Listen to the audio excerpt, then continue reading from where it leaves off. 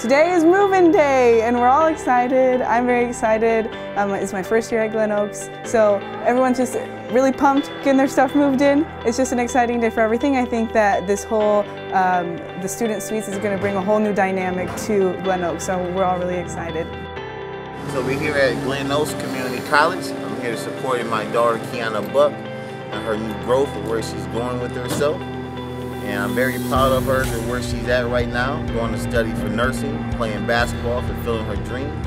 They're not too big, they're not small, and they're perfect size for everybody, so I think it'll be great. So this is our little Avenue food system. So basically what's going to happen is if a student decides that they want food, they each get these little cards and they can put money onto them weekly, monthly, it doesn't really matter. And so if I want a Rolo, I just pick up the Rolo. So I log in my account, hit the Rolo, scan my card, and I'm good to go.